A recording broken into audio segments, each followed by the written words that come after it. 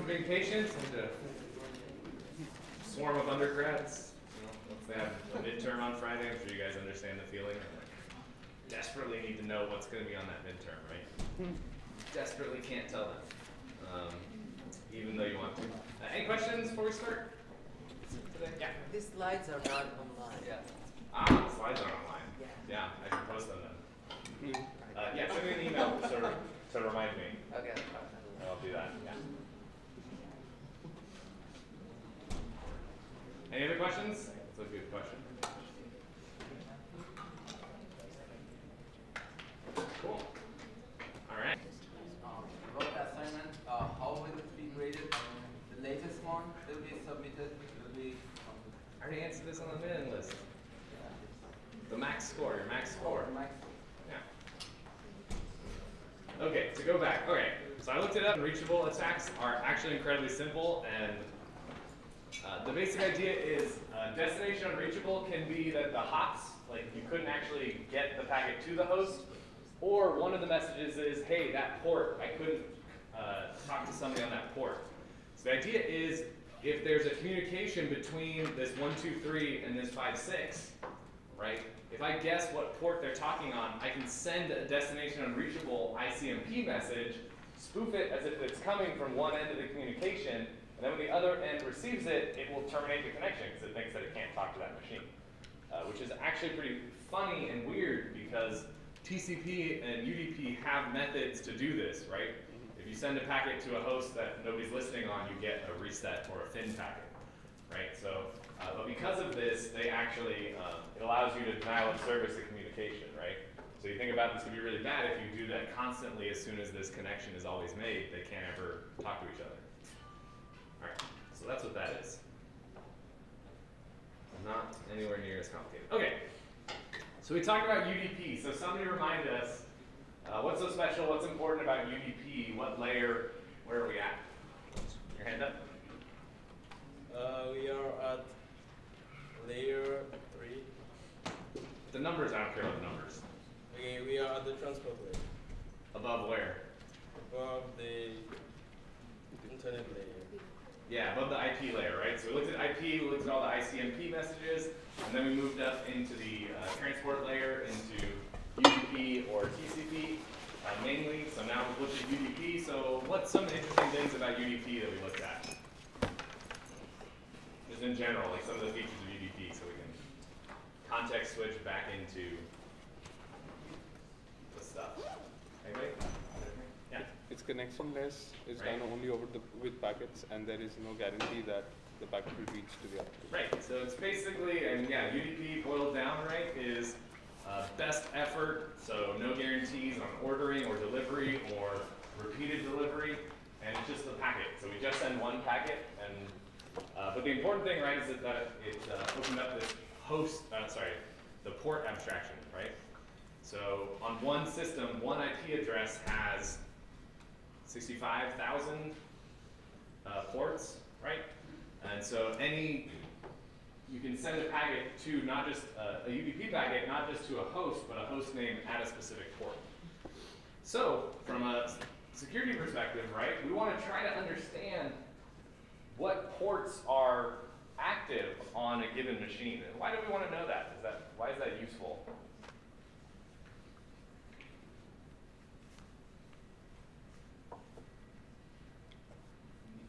So Yeah, in fact. to know what services you could possibly exploit. Yeah, so to know what's run, so we did, why do we do like a ping scan or an IP scan?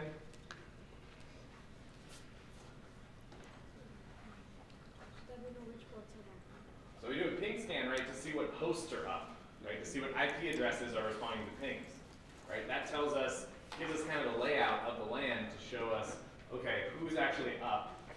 But a port scan, right, tells us what ports is that server listening on, right? So why does this tell us what services it's actually running? Because it's really just ports, right? It's just going to give us back some numbers. The default port numbers have these specific services which are there are default port numbers on which specific services run. Right, because if you think of it, right, this is the internet architecture. If I want to talk to you on a specific service, a specific, in this case, UDP service, I need send that packet, to what port to talk to, right? If I don't have knowledge of that, how are we ever going to be able to communicate? Do I just try all 65,000 ports on your machine and hope that I get the one? No. And so there's a standard, right? So there's a standard definition of that maps ports to services. So from using this, we can do, if we can scan that system to see what ports it's listening on, that'll give us an idea of what software is running on that machine. Why is that important? Do we care? To look for software for which we can exploit some vulnerability.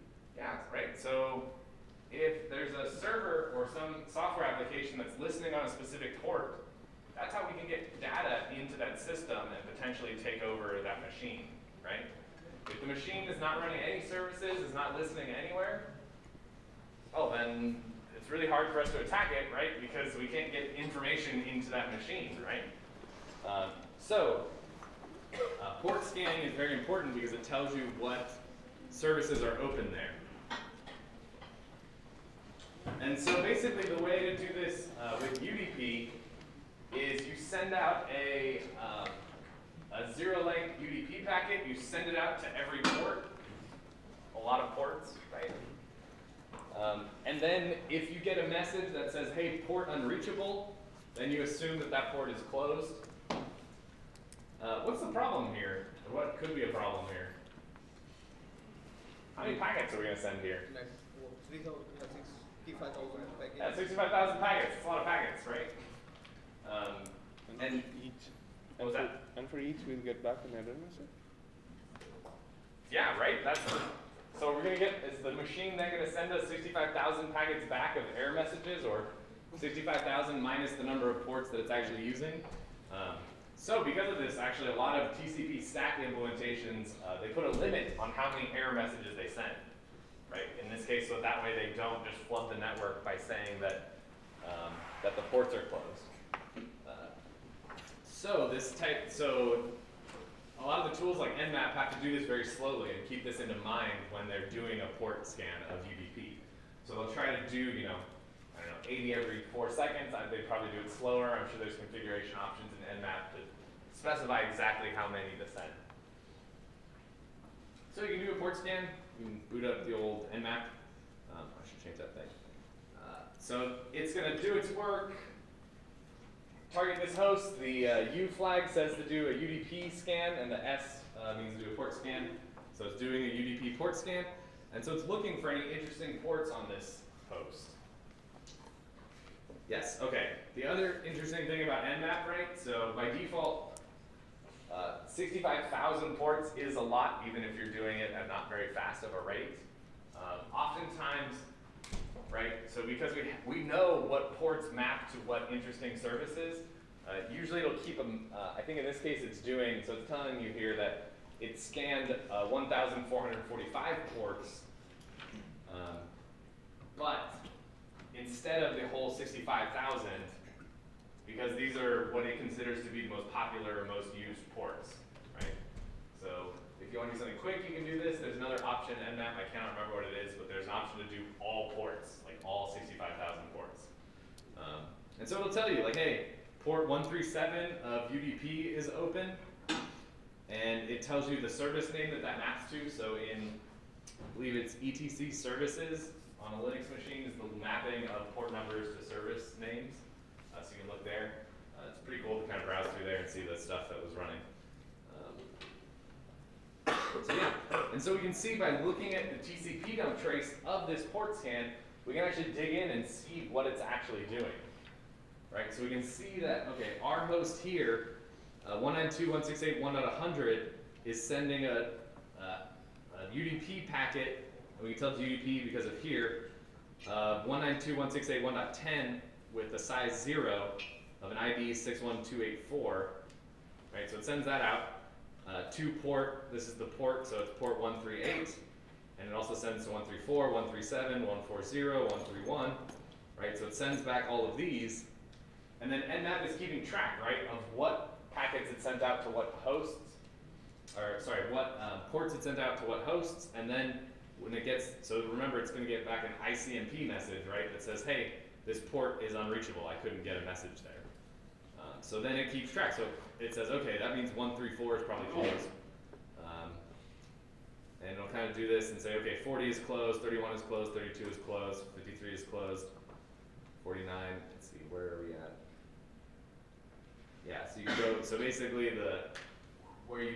but is this any guarantee that those ports that it says is open are actually open? What's the alternative?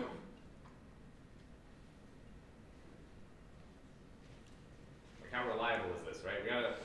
This is part of what I want you to learn about why things are happening, right, at this low level is, yeah, it's really easy to just use this tool, right? You can use Nmap, you can go online, read some tutorials, right? But to actually understand how it's doing it, that way you can interpret the results that it's giving you back, right? So if it says that a host is open, what does that mean from here, from these kind of these traces?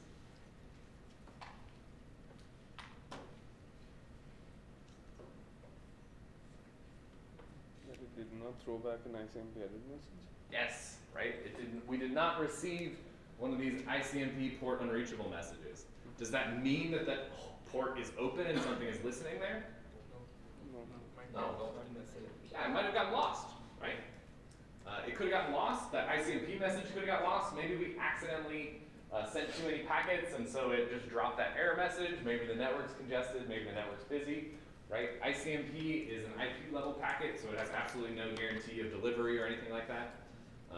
So yeah, so that's just something to keep in mind, right? About how is this tool actually working, so that I can interpret those results correctly. Because you could run these results again and get a completely different output. Or maybe not completely different, but maybe slightly different, right? So you need to know how to interpret that. Questions on UDPs and UDP port scanning? Yeah. There is an Nmap stealth scan. It returns the open ports even though the ICMP are blocked. Yeah, we'll look at that with, does it do stealth with UDP? I actually don't remember. No. I don't think so, because it's,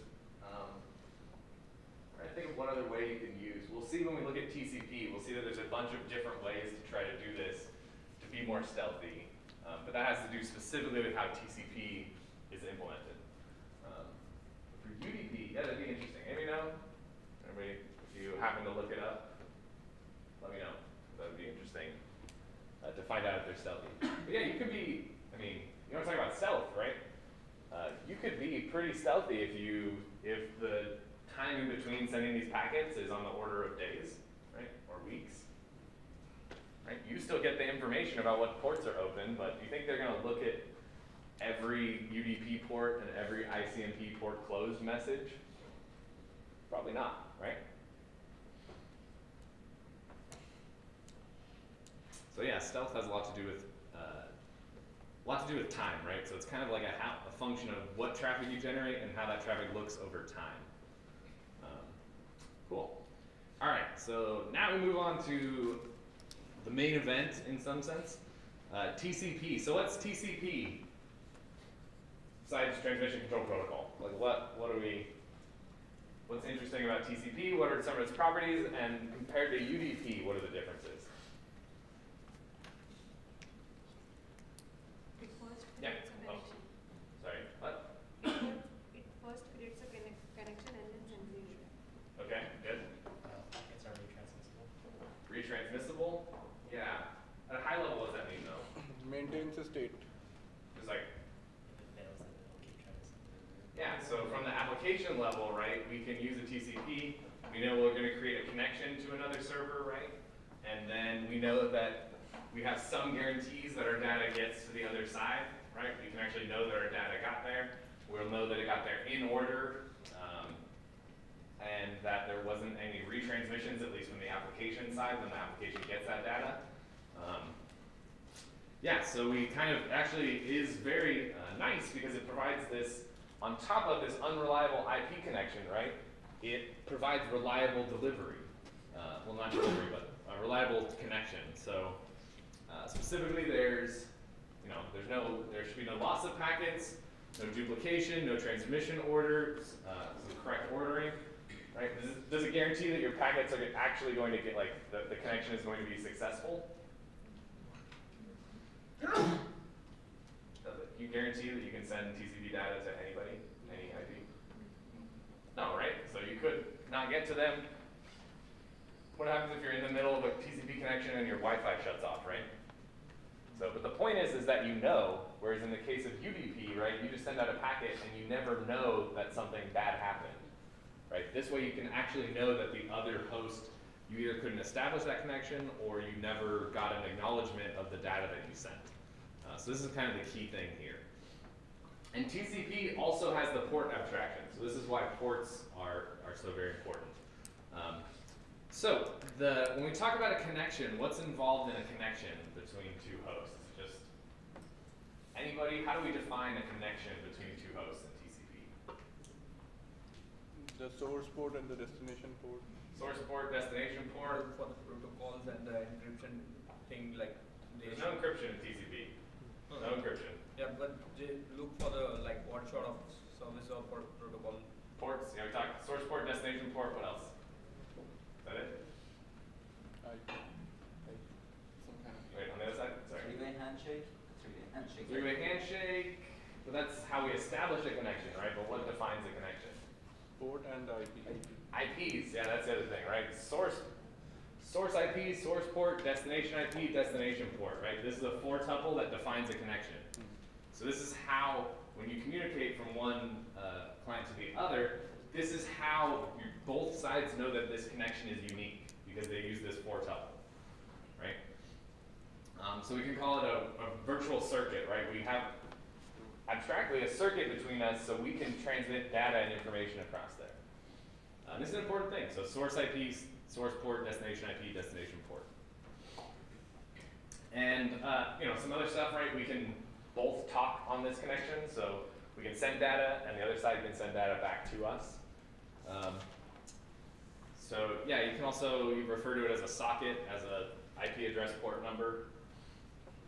Okay, so let's look at the TCP header because it's going to give us some kind of important information about how it operates and what it actually looks like. So we have source port, destination port, right? These are the important things at the TCP level. Where does source IP and destination IP live? IP right next to IP, yeah. It's in the layer below us, right? So at this layer, we actually don't know what that is. The next is going to be a 32-bit sequence number, which we're going to look at explicitly how that works. Then we have a 32-bit acknowledgement number. We have the length of the header, if there's any a field indicating the length, if there's any options. We have some reserved fields, flags that we'll see that are important. We have a window, which is also very interesting. Then we have a checksum, an urgent pointer that's supposed to say that this is really urgent to send. I don't know that anybody actually uses this anymore. Any kind of options, then some padding, and then finally the data of the packet. And so we go back to encapsulation. So this is the beauty of networking, right? That TCP packet is encapsulated inside of an IP packet, and that IP packet is encapsulated inside of a frame header, right? So at each layer on the local network, right, that frame header is ripped off, and then a new frame header is added when it gets sent out on another physical medium. And it hops all the way through until it gets to your application, where the application gets the data once the connection is established. Questions, TCP?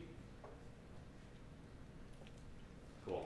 Okay, so how we actually make a connection, right? So this is something that is critically important because unlike UDP, where we could just send a packet to somebody, anybody, right? And they just have to receive it and decide what to do with it.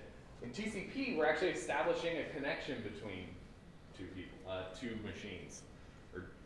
And so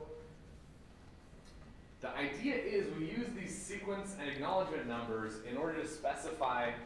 So if you think of it as a stream of data between two machines, right? These sequence and acknowledgement numbers basically say where the data should be in this stream.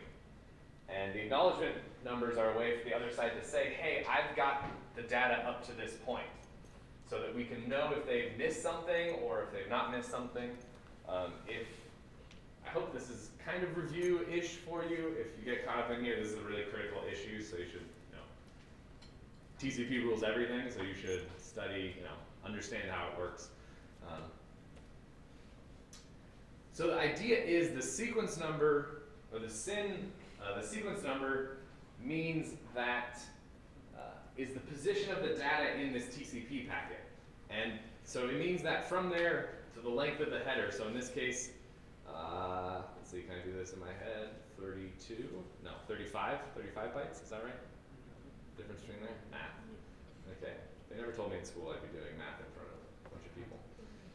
Okay, right, so this means that, okay, in this segment, this is data from byte, 13.423 to this byte.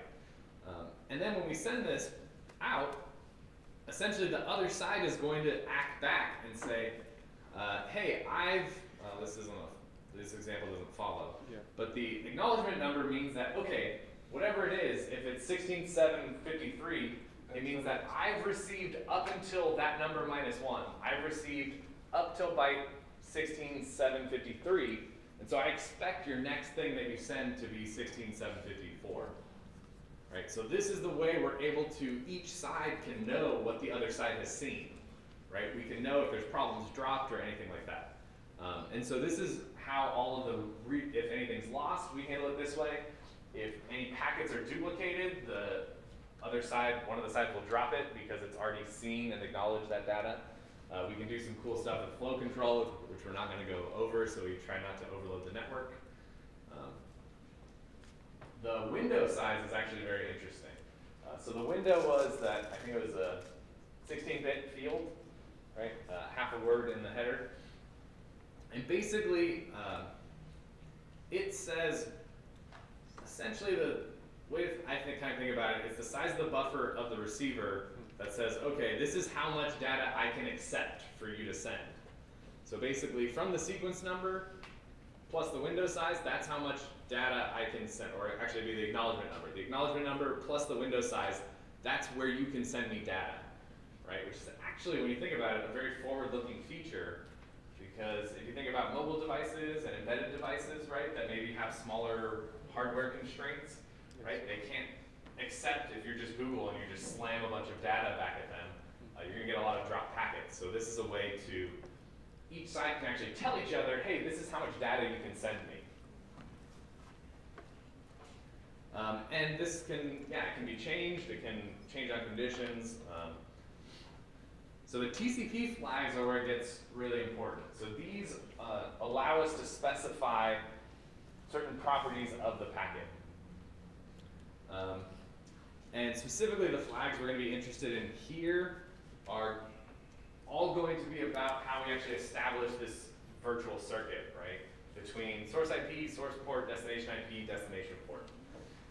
So a SYN flag means that we're requesting synchronous, it's used in connection setup, so we'll see that. It stands for synchronization, SYN. So when I say something like a SYN packet, right? It's not really such a thing as a SYN packet, right? It's just a TCP packet with the SYN flag set, right? So it's just one bit. The other bits of the flags, the ACK bit is the acknowledgement number is valid. The FIN flag means I want to shut down, so I'm not going to talk to you anymore. After I send a FIN packet, it means I'm not going to send you any more data. And we have a two-way connection, so this is how you can stop connection in one way, basically. An RST, a reset, is a request to basically like, hey, something went horribly, horribly wrong. We should stop and start over because I don't know what you're saying or something horrible happened. Urgent has to deal with the urgent pointer. I really don't think this is ever used. The push is interesting. It basically allows the client to request that the data be pushed up from the TCP stacks buffer into the application layer. So it means that, hey, the application really should get this rather than you waiting for more and more data and then giving it up to the application layer. So this actually is used, which is kind of interesting. Okay. So SYN packet has the SYN flag, a SYN ACK packet, right? When I say something like that, it means the SYN flag and the ACK flag is set. A reset packet, a FIN packet, right? These are all just flags, right? So just to make sure we're all clear. Any questions on this? Hopefully not crazy new. All right. So how do we set up the circuit between two ports and two IP addresses, right? So this is what becomes critical to security, right? Is how this process actually happens. So this is what people have been talking about, right? The three-way handshake, right? So a high-level idea of what happens. So what does that mean? Do we have like a being with three arms, just like shaking hands? It seems like a misnomer, right? We only actually have two hosts, so how can we have a three-way handshake? Like pound. So how does it work? Somebody want to give us an overview? We send a SYN, then an ACK, and then a SYN. Yeah, so basically it means three-way as in three communication means, right? So we send a SYN that says, hey, I want to talk to you on this port. They send a SYN ACK back, and then we send an acknowledgement back, and after that 3 steps, then that virtual circuit is connected, and we actually have a way to communicate between the two hosts. But until that, we don't actually have anything. But from a security perspective, we can't just think at a high level, right? Because we want to know how it's actually built, so that we can see how to mess with it and how to change it for malicious purposes. So the idea is a client wants to make a connection to a specific machine on a specific port, and so it's going to send a SYN flag, and the sequence number is going to be a random, so it's a 32-bit number, right? It's a sequence, it's a whole word in the header. It's going to be some random initial sequence number. We'll call it S_C. So if the server wants to actually accept this connection, right, it's going to send back a flag with this, it's going to send back a SYN ACK packet, and it's going to create its own random sequence number, right? Because we have 2 ways of communication, right? So this allows basically, so they both kind of choose some random offset of 32. It's both saying, okay, this is going to be 0 for us. So that way when I send you additional sequence numbers above that, you know where that data goes in relation to this initial sequence number, right? But both sides have to do this because data has to be able to go both ways. So it has an initial random sequence number, and then in the acknowledgement field, right, what was the acknowledgement field for?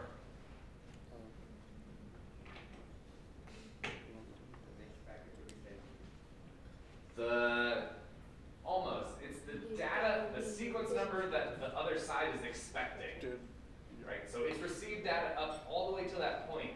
So from this perspective, from the server's perspective, what's the next bit of data that it's expecting from? The SC of the acknowledgement packet, the same. SC plus 1.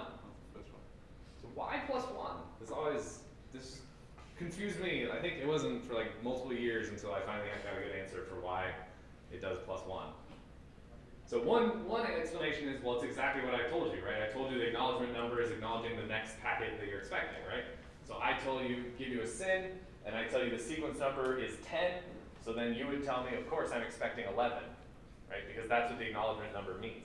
But the protocol doesn't have to be designed like that, right? It could be designed as, instead of the packet I'm expecting, just tell me the byte of the last thing that you got, right? So why plus 1? Probably to reduce the number of transmissions or messages. Reduce the number of transmissions or messages? I don't know. You have to prove to me that it actually would reduce it, right? I don't know. I can't show that. Maybe it does. Probably some networking people in here, right?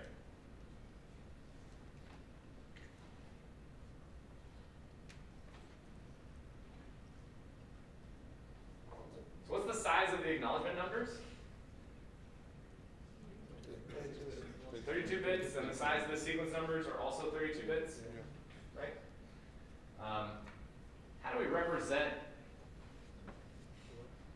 how do we interpret those bits into a number, right? So we have to interpret this as a 32-bit number, right?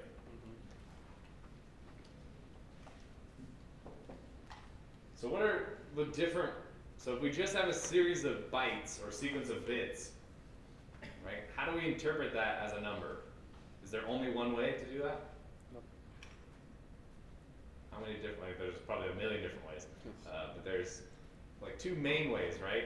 Little endian and big endian, right? And that actually doesn't change the bit order, it changes the order of the bytes.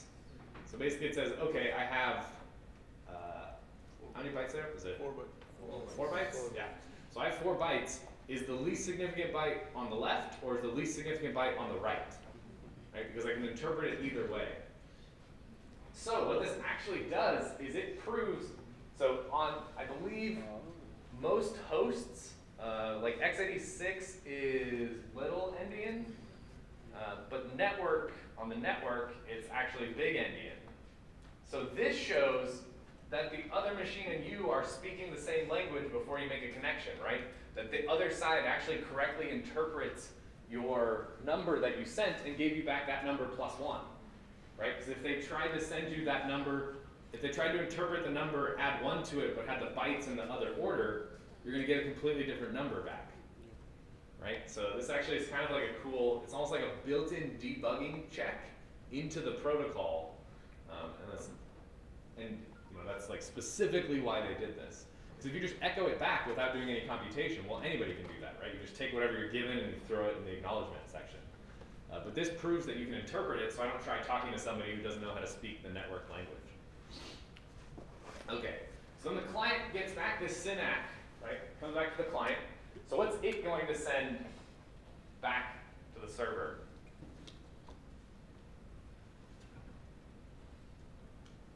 So it's going to send back an ACK and said, yes, I got that. So what's the sequence number of that going to be?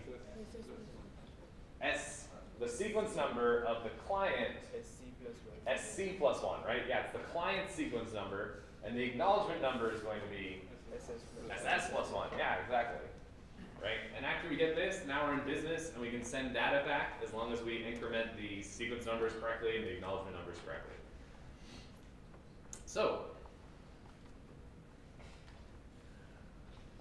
we haven't really gone into the security implications here, but what kind of choices are made here? See, so after you decide that you want to talk to somebody, what kind of choices are being made? Initial sequence number. Yeah, the initial, like SC and SS, right, are both. So I just said random. It's kind of a weird thing to put in a standard, right? How are you going to come up with a random number if you have somebody typing away furiously? Right? So how do we choose this initial sequence number? And so the TCP standard tried to specify that the number should be changed every 4 microseconds. It should change. Initial systems used a different way of, I don't know, trying to increment it every once in a while, and every time you got a connection, you change it too. We'll see in a bit how this actually can affect the security of this entire operation. But part of the problem is that nobody really specifies how you do it, right? How do you get this random sequence number? But it's like, oh yeah, you just increment a number, right? That should be fine. So let's look at this 3-way handshake from the client to the server. So it's the first packet when the client wants to talk to the server. Send, yes. So you can see here that we have, so what are these two at the top?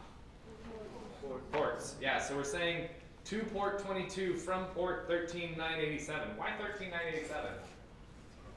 Why don't I send it from port 22?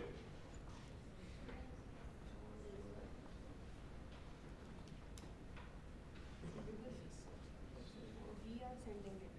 Like 422 is dedicated for something like that. Process is not sending it. Yeah, right. So it actually is kind of funny, right? So we want to talk to port 22, right?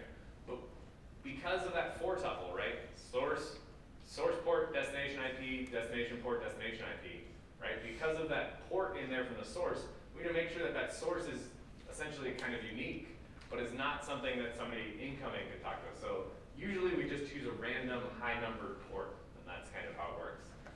But it looks a little weird, because when you look at this, you're like, well, of course, port 22, I say of course, is it SSH? I want to say it's SSH, right? Yes, okay. It's SSH, right? It's coming from some random port, so when you look at it and you see that on the next one, we're going to send random traffic back to a random port.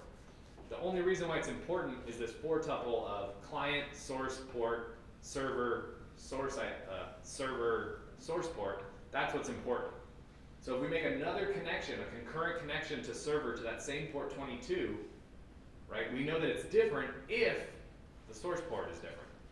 If the source port's the same, then it's everybody considers that to be the same connection and the same traffic. Okay, so we send that. We set the sequence. So we just generate a random 6574. We set the SYN flag to 1, which means that this is a SYN packet. The server gets this packet, right? And of course, we're missing all of those crazy hops in the middle when the packets transfer out of our subnet into the other network and hops on the gateway, all that stuff. But let's say that it gets there, right? So then what does the server send back? A SYN and an ACK. So SYN's going to be 1, ACK's going to be 1. What's going to put in the sequence number and the acknowledgement numbers? Sequence is going to be newly generated random. Sequence is going to be what? Newly generated random number. Yeah, so a newly generated random number. What's the ACK going to be? Yeah, 6575, right? That number plus 1. And the port numbers are switched, right? Cool. Then the client gets this. So the client responds, right? And says, okay, ACK, so SYN, ACK, ACK. It says, okay, so same port numbers, right? If we change the port numbers, none of this would work. We use this, the sequence number 6575, which was our original sequence number plus 1, and then we acknowledge the server's sequence number by adding 1 to it, right? And now we've established a connection. So now if any side wants to send data, they send the sequence number, they send some data, and the other side acknowledges that whatever the previous sequence number was plus the data, basically. So we can actually see this in a TCP dump trace, right? So what are these? Yeah, our old friend ARP. Yep. Right, ARP. We first, so I guess these two machines are on the same subnet, yeah, which makes sense. 192.168.10.192.168.20. We're trying to SSH there. So we set a SYN packet, and we have this sequence number, 101.5043. And so .20 is going to do a SYN, so it's the SYN flag and the ACK, right? So we have a SYN ACK packet back from 20 at port 22 to 10 at port 1026. And so it's acknowledging, we can see here, it's acknowledging this plus 1, right? Whatever that random thing is plus 1. And it's giving us a new sequence number, right? So now the client has to respond back with an ACK and acknowledge that sequence, this sequence number that was sent. 405.65.779. Yeah, I'm not going to say it. This one. Okay. Yeah, please. Yeah, I have 2 questions. One is that Only you one. Oh, okay. So the first question is, you said we needed a 4 tuple to uniquely identify a connection, but Yes. then here we see that only the port numbers is sufficient to say. So Only the port. Well, this is because we're only looking at this specific trace, right? But for each host on each side, right, when they get a TCP packet that comes in, right, they need to map it to what connection, because you're having multiple TCP connections all the time.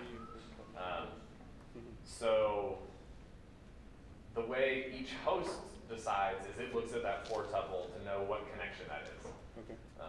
The same way when you're manually looking at it on the network. At the same time, if another IP another host sends a packet to this particular port, then Yeah, so if you have 2 people SSHing into this machine at the same time from different hosts, right, or even the same host SSHing concurrently to this machine, you'll see the same SYN, SYN-ACK, ACK, but with different client port numbers, or IP if they're different. You'll probably see different client IP and client ports. So those are randomly generated. Yes, question 2. Yeah, question 2 was that what happens if the destination actually uses the other Indian format apart from the one I use and send a +1 and I get a different number here? I believe in this, when it gets that, .10 would send a reset and we should be like, we should never talk to each other ever again. Okay. And you'd get some weird error. Yeah, that'd be interesting to look at what actually happens. That'd be cool. Homework assignment. Okay, so once we've established, yeah, please. What would happen if 32-bit number overflows? So yeah, actually that's a good point, right? So these sequence and acknowledgement numbers, right, are 32-bit numbers. So if we add 1 to it, right, and we're at the end, it could go over, or if our data is large, we'll go over. It's totally fine. They actually specify they do modular arithmetic. So it's, you're basically, so yeah, you gotta think of the sequence numbers are like start somewhere in the 2 to the 32-bit range, and they, during the connection, they increase, and if they go over, you just keep going. The window size kind of makes sure that it's never going to be bigger such that you have packets outstanding that you don't know where they go. Because the window size specifies from the current thing, how much farther could I send at once. So that makes sure that you don't have to worry about that. Good question. Yeah? Maybe I missed it, but how does an application on the TCP layer get the IP? Is it? You have to know, yeah. So you either, DNS is the real answer, right? So you actually, like, the way it actually works, right? You type in google.com into your browser, it makes a DNS request, which is a UDP request. So built in, it has to know, so it has to kind of bootstrap, right, to know what DNS server to contact. So it's either hard-coded or DHCP specifies what DNS server to use. So in the TCP packet, let's say that the source, I send a TCP packet to the server. So by the time the server receives the packet, it just has the TCP data with it, which does that have the IP also? Like which source IP has sent me this? So inside TCP data there will be the IP. You can, yeah, you can, because, so you get a socket from the operating system, right? When you get a connection. So basically the OS keeps track of that socket number and that 4-tuple, right? So when packets come in, it knows what socket that data is for based on that 4-tuple. Then it knows from that mapping, when you read from that socket, it knows what data to give you. And then there's also ways to query the socket to say who's on this IP address, right? I think you can, yeah, in C it's like remote address or something like that. There's a way to do it. Yeah. But yeah, thinking about it, if you just kept the TCP layer, you actually don't know who you're talking to. But you know that every time you write out to that socket, that you're writing to the same person that's sending you that stuff, right? Even if you don't know who it is or what IP they are, you know it's the same connection. Cool. Any other questions? TCP questions? Or interesting question. You're gonna try to break my brain. I don't know. Okay. So now we've established a connection, now we want to actually send some data, right? So if you think about it, so what's the overhead here?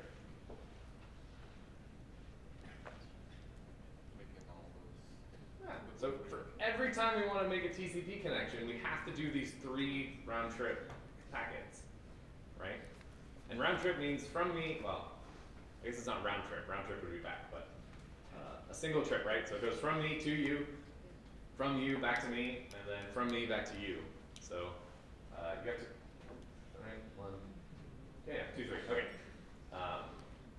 Right, so that could be a pretty long latency if one of your hops, if you're on like the International Space Station and you're trying to like talk to people on Earth, right? Anytime you do this, it's got to do the 3 hops. Okay, so now that we've established that, now we want to actually start sending some data. So every time we want to send any TCP packet, basically, we're going to say, if we want to send data, we're going to say the previous acknowledgement, the previous sequence number of that start of that packet, right? So that's where that data should go in the stream.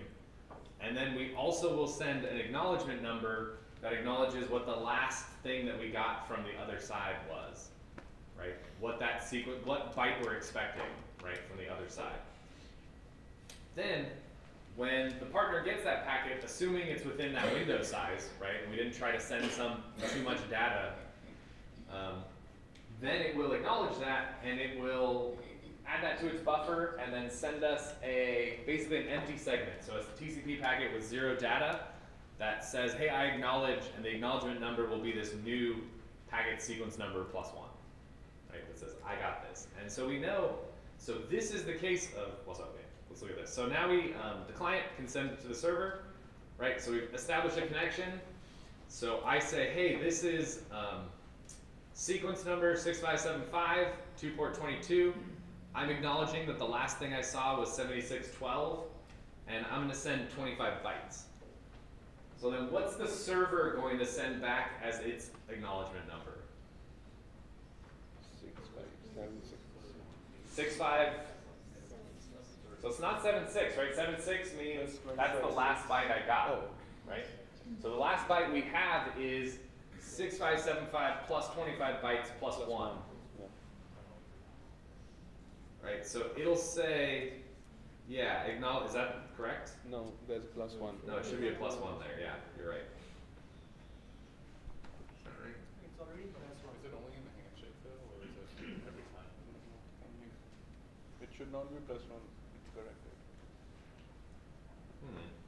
Oh, so you're checking, we check the little Indian and big Indian only during the handshake and not after that? No, it should be the same. Within But is this number +1? Is the sequence number SC +1? I need to look at this more carefully since I made a big deal about the +1. Well, we'll go with this for now. It basically adds the size of the data. The important part here is that the delta is the data. If it should be +1, yeah. The first one is not a SYN packet, so maybe that's fine. We don't have +1, it's just acknowledgments. So we have to, the SYN is synchronization. It's only ever used when we initiate a connection. So the sequence number specifies how we tell the other side where this data goes. So basically we're telling them, just like fragmentation, right, had the offset for each of the fragments. This says, hey, at 6575, so if you take the initial sequence number, if you take this number, right, subtract the initial sequence number, that's how many bytes into the packet that this data goes into. And it's specifically 25 bytes. Yeah. Probably the connection is already established and Yes. the client is asking server to acknowledge 25 bytes. And Yes. display acknowledges 6600. Correct. Yeah, yes, that's where we are. So we've already established the connection, right? We just saw it. 6575 to 6579 is actually 25 bytes, not 6570, 6600. Say that again. 6575 Yes. to 6599 is 25 bytes. No, So it's actually expecting 6600. Wait, what? No, 6575 plus 25 is 5 and 5 is 10. No, but including the 6575. No, you can't override the 7/5 byte 6575 with the new byte. has 1 byte and it ends up at 6699.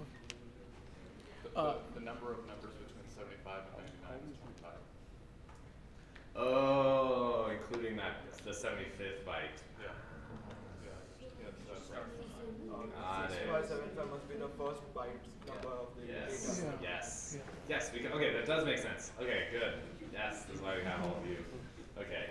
Yes, that does make sense because that is where the next byte goes, right? It's the last thing I sent +1, right? So I sent you all the way up to byte 6575, or 6574 is where I sent it up to. So now I'm going to send all of this next 25 bytes are going to be bytes 6575 all the way up to 6599. And then the next byte we're expecting is 6600. The other side. Ooh, this gets tricky. Try not to write the TCP IP stack. Let's try to get this down.